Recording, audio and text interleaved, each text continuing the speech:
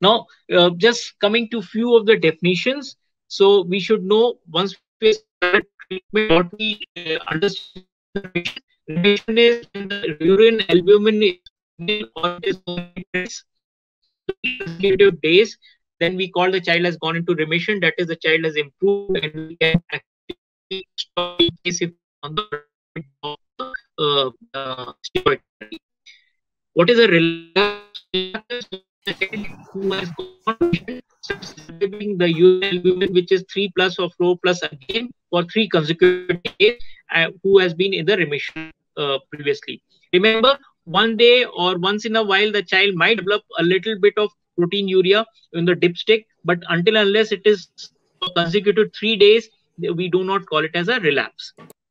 When the child has a relapse, then we have to treat them just like how we have treated the remission.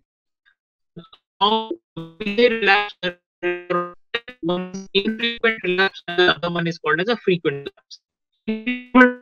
There is a less than two times relapse which occurs in the child who is already gone on remission in 6 months, or less than 4 relapses in 12 calendar months. Whereas relapses, where there is a 2 or more than 6 months and 3 or more than 3 relapses which occurs in 1 calendar year. The frequent relapses, the child apart from steroids have to be started on medications like cyclophosphamide, cycloserine, and MMF that we have already discussed. Now, there is something called dependence. The steroid dependence is defined as the consecutive relapses which occur whenever we are on the tapering dose of the steroids or alternate day of the steroids. That is, when we have started the steroid treatment, the child improves, the proteinuria comes down, but as soon as we go on the alternate day, or we are reducing the dose of the steroids, or discontinue the steroids after discontinuation, we see that there is a relapse again. This is called as steroid dependence. Steroid, when there is no remission at all, that is, there is no protein persisting with the daily prednisolone therapy for more than 4 weeks. So, in spite of starting after 4 weeks, if you see that there is steroid resistance, then urea persisting, then it is called as a steroid resistance. These are the children who are candidates for doing a renal biopsy and starting them on the alternative therapy, as I have discussed before.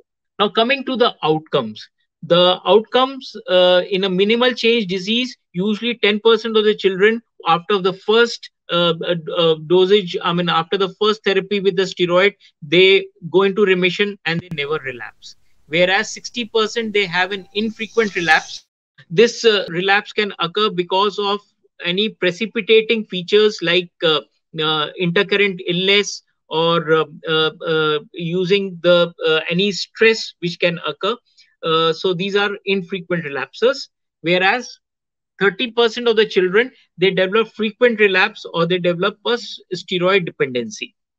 Usually the outcome of the minimal change disease is very good. 90% of the children, they remain in remission at puberty, and there's a very minimal risk of these children going in for the chronic renal failure. Whereas the other ones, the prognosis for the FSGS, that is your focal segmental glomerulosclerosis, or membranoproliferative glomerulosclerosis, or membranous glomerulosclerosis, or secondary nephrotic syndrome is not so good. These are the children who are either steroid dependent or they are steroid resistant, who require the other medications. These are the children who have a risk of developing an end-stage renal disease, and these children might go on for dialysis or might require a kidney transplant at a later stage. The last word is about the focal segmental glomerulosclerosis. Again, this is with your minimal change. That is the other commonly disease which is seen by the pediatricians. Again, it is little bit more difficult to treat this condition as compared to the minimal change disease. They might require a high dose steroids. They might require either cyclophosphamide or cycloserine to be used. But these children also go in for remission, might remain into the remission for a little longer period of time. These children who with the focal segmental glomerulosclerosis, in case if they develop a global sclerosis, then these are the children who go in for the end stage renal disease and might require a renal transplant. All said and done, the nephrotic syndrome, 3 points to remember. One, we have to define nephrotic syndrome by looking at the proteins. Second, the commonest cause of nephrotic syndrome is a minimal change disease, and it has got a good prognosis. Only thing is the child has to be worked up very well. We have to do the investigations to rule out the other infections and treat them with the steroids and keep a close watch on the proteins and proteinuria. The third important aspect is to identify the condition either at the beginning or at the later stage where the child does not respond or have a relapse with the treatment, to look at the secondary causes or look at the other conditions like membranoproliferative disease or minimal FSGS or IgA nephropathy or your membranous glomerulonephritis. The treatment of the complications is equally important as the treatment of the primary disease per se.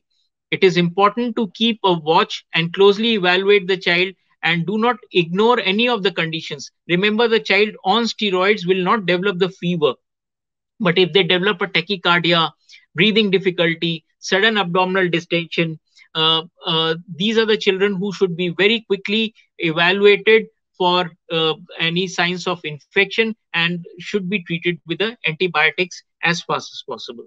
So thank you very much for the patient hearing.